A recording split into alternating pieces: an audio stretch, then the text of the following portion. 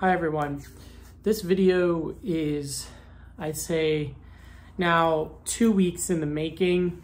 I apologize that my last video was so long, but once you see this, you will see that we were in the NICU with baby A 3 days after she came home. And this video takes you through that journey. Today, 2 weeks later, she is still in the hospital. However, she is not in the NICU any longer. And we kind of end things in the video that way. So again, I'm sorry it took me so long, but obviously I have been spending every day at the hospital with her, but you'll see that in this video. Okay, let's get started.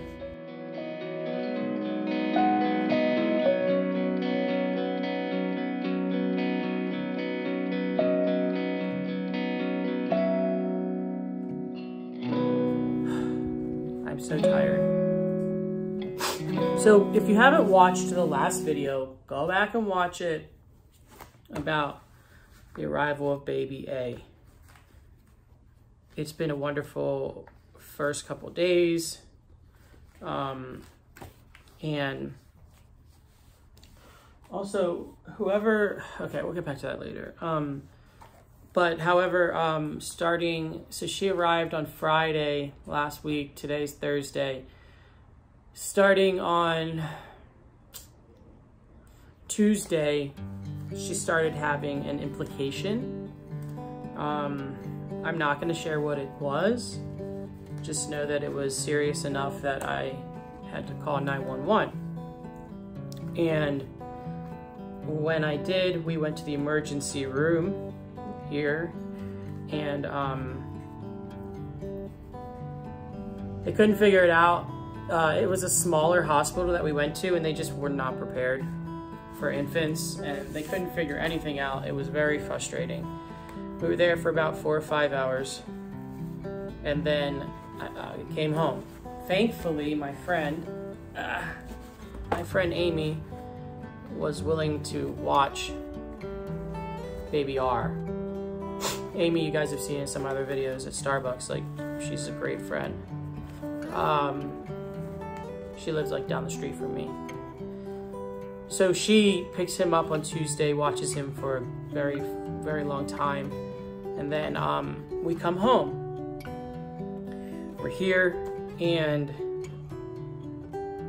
it's literally like 2 o'clock in the morning, maybe 2:20. And baby R wasn't feeling the best. So he's up and he's coughing a little bit. I give him a COVID test, negative. Call his doctor, the on-call. She said, it's probably this, do this.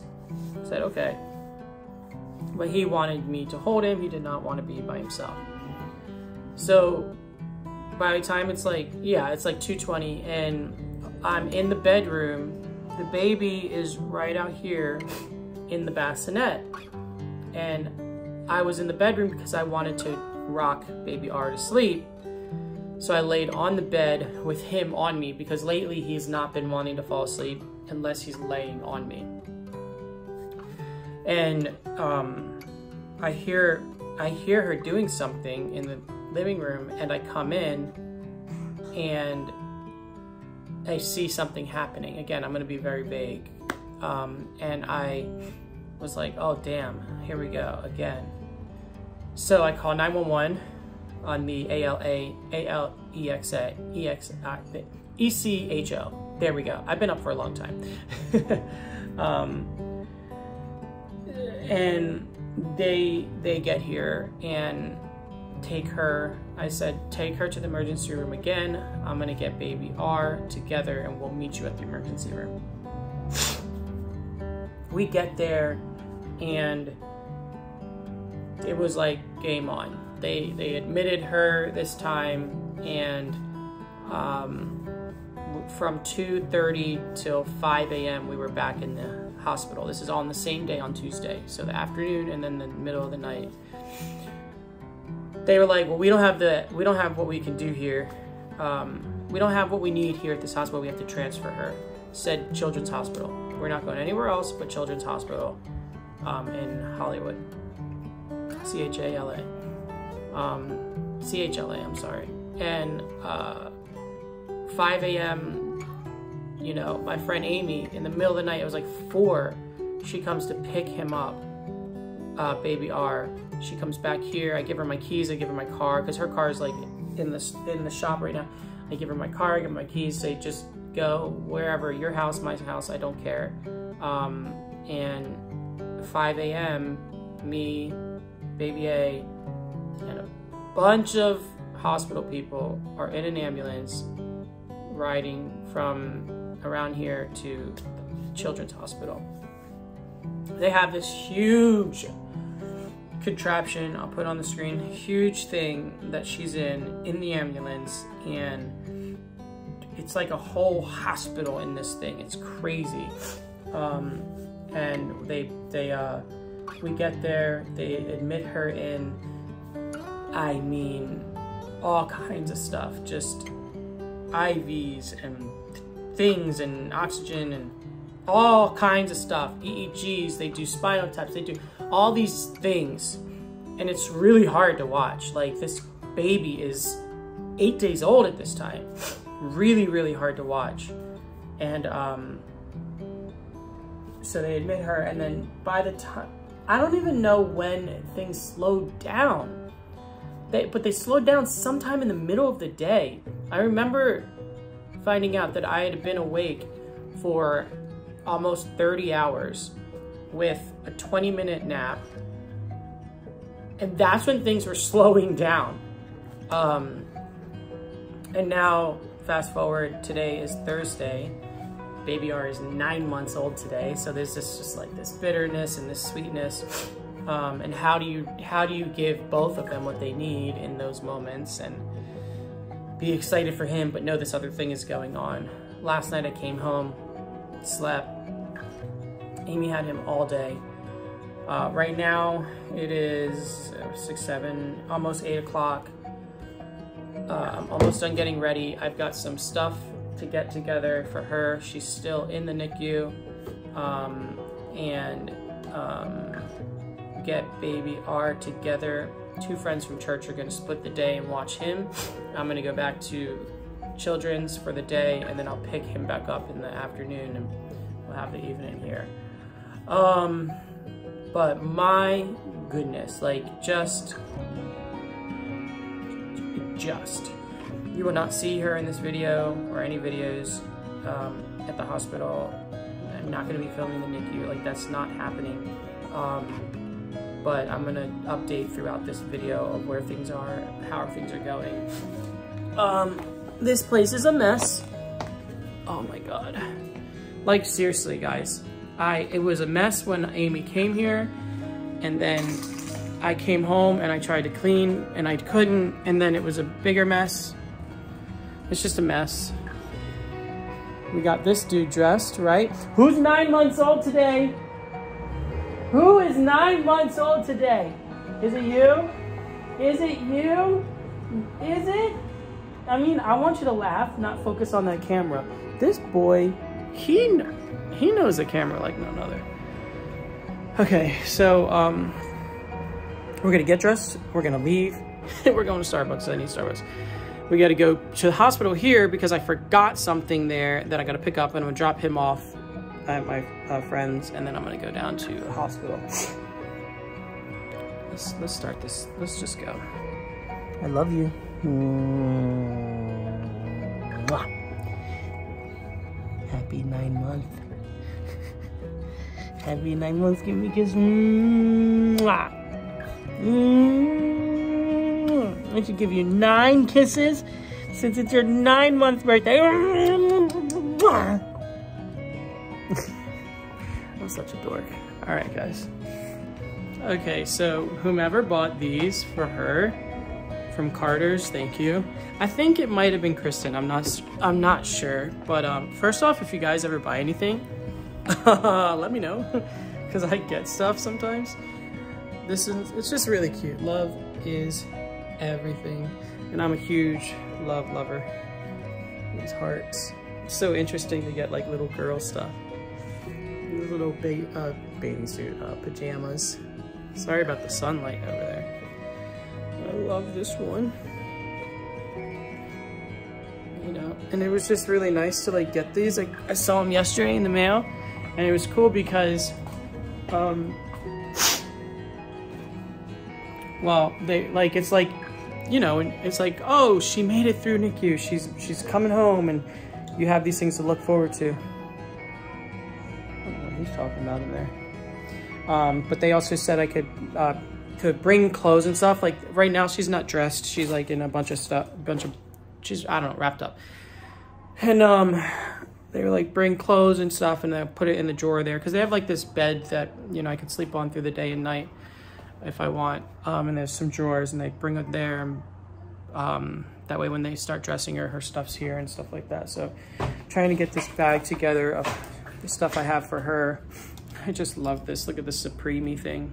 Oh, it's so cute. It's cute. And I had some more somewhere that just like disappeared. Oh, here they are.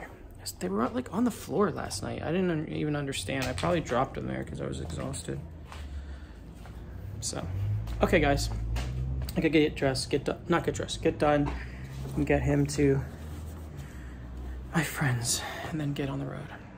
Not that it's far. It's not far. Bye. We are here, the best care in California, Children's Hospital, Los Angeles. So, we just arrived. So, CHLA is literally, I think they say it's the #1 children's hospital in SoCal. You get this ticket, and I mean, they just don't play. Like, honestly, like, when they did the transfer from the other hospital to here, they came in with this huge thing. It was just huge. But I'm gonna park. I just dropped baby R off, and he's in this weird, not weird, he's in this like phase. He just turned 9 months old today, the 21st. He's in this phase where he, like, I'll give him a kiss goodbye, and he'll kiss me back. He'll go like that. It's so cute. And he's acknowledging that, will this help if I turn that? Yeah. He's acknowledging that I'm leaving when I do that. And immediately he starts crying. And now, of course, guys, like, it's endearing. It's like, oh, he wants me to stay. It's like, ah. But it's also kind of just like sad because, you know, he's crying, and even though he's like with friends, like the people from church, like he knows and likes these people, but, you know, he wants to be with me. He's also at this point where he just wants me to hold him all the time, and not all the time, but like if I hand him to someone else, he'd rather be in my arms. And again, I love it, but, you know, he's got to learn that, you know, I'm stepping away. I'll be back. You're safe, and he'll know I'm returning. So yeah, I dropped him off, talked to my best friend Joe about everything going on with baby A, and literally the whole church. I mean, everyone's praying for her, and, you know, they know the details, and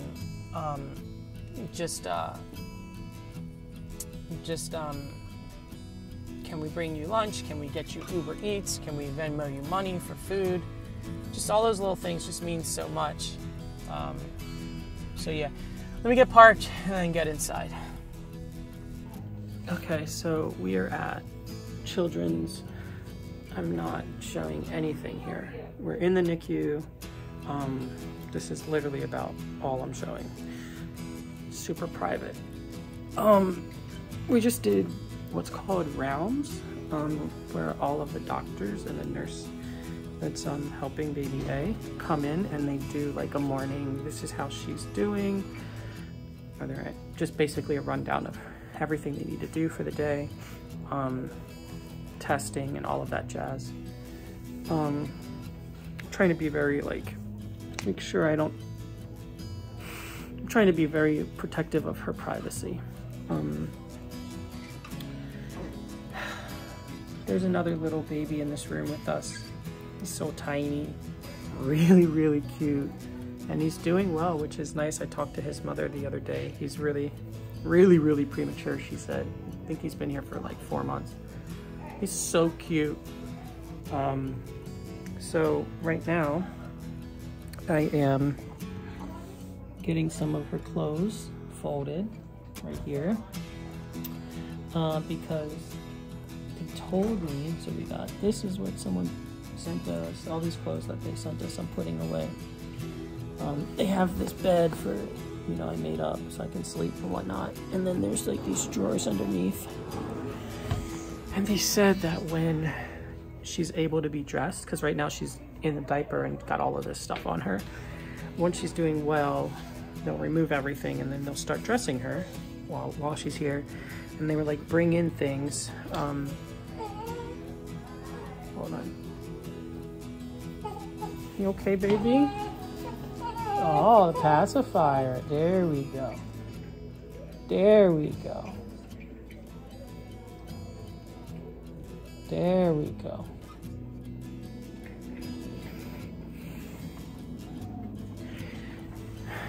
She loves that pacifier.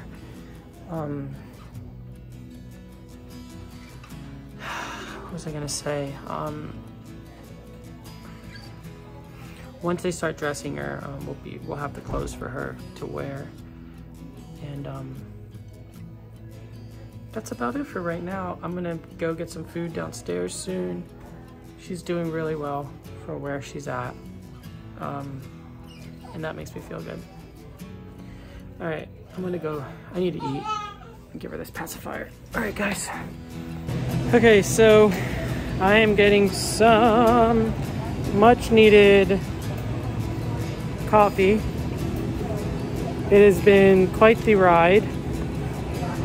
Let me get this coffee and I'll update y'all on where things are at. I took a little bit of a nap. Got an update on baby girl. Let me get this coffee and I'll update y'all. Okay, so I got my coffee.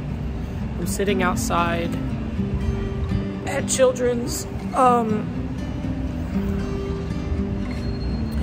Like I said, things are trending in a good way. It does feel really nice out here. I feel like I've been inside for so long. I got here this morning and they do rounds. They like update all the doctors and nurses so they know what they're doing for the day. A lot of like medical jargon. I have no idea what they're talking about. But then they always ask me, do I have any questions? And I was able to ask, how is she doing? How do they think things are going as far as all the results are back and tests are back for all their testing that they have to do? Sorry about those helicopters, but we are in the middle of Hollywood. They told me what they think. They said they told me what they think is going on, and which I don't feel comfortable sharing. But the point of all of this is she's doing well, and things are going in the right direction. I think this is gonna be a minimum of 2 weeks, but at one point they told me it could be 4 weeks. So, I don't know, we'll see how it goes.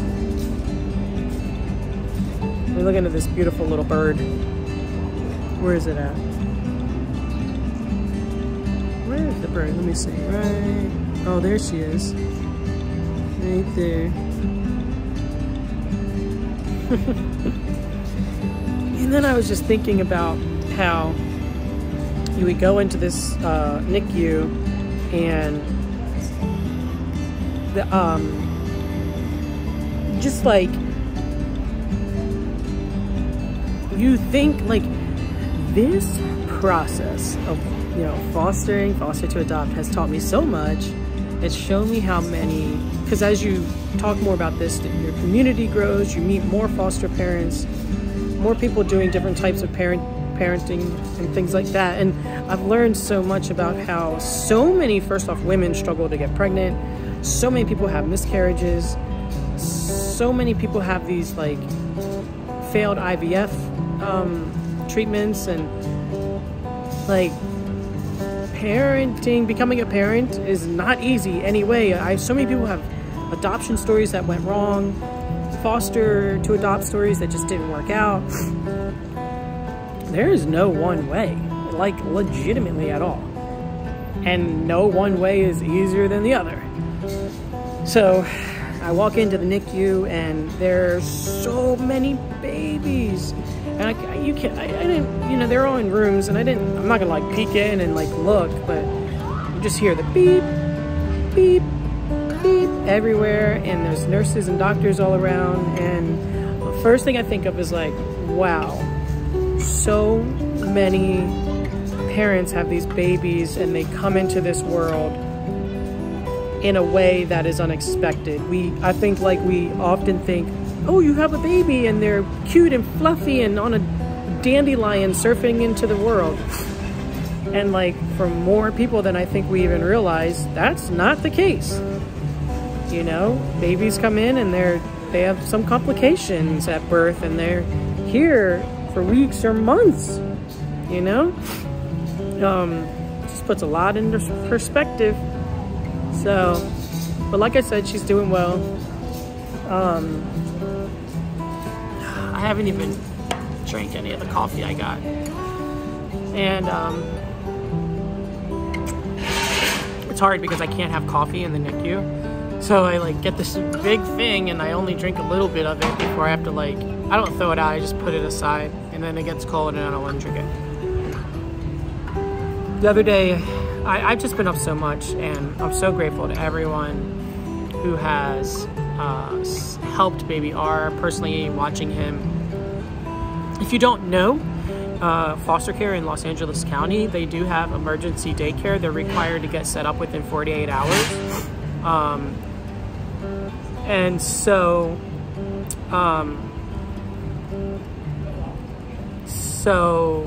I'm starting that process so that next week I'll be able to put him in daycare and rather than having to find sitters every day. And then while she's here, I'll have him going to daycare during the day and I can come here, I can work from here. And if I have to go like show a house, I can go do that. So I'm gonna pretty much be here during the days and head out at night, pick up baby R and, you know, have our evening until she's back in the home. I have met maternal grandma. She's very nice, very concerned, very, you know, it's her granddaughter and she just wants to make sure she's okay. So it's really sweet. Yeah, that's it for now. That is it for now. Catch you guys in the next video clip. Okay, so that is about it for now, y'all. How pretty she is. You can't really see, but you look so good. So good, baby. Beautiful hair, beautiful face, pretty eyes, pretty fingers. Yeah. Look how much you're opening your eyes now. So much. It's so pretty, isn't it? I'm gonna pick you up now. Okay. So, that's where we're at. We are in the regular inpatient. We have this gorgeous view of Los Angeles. Thanks for staying around, everyone. Thanks for all the support. Instagram has been truly, truly supportive. And yeah, it means a lot. And thanks for being patient for this video. I love you all. Bye.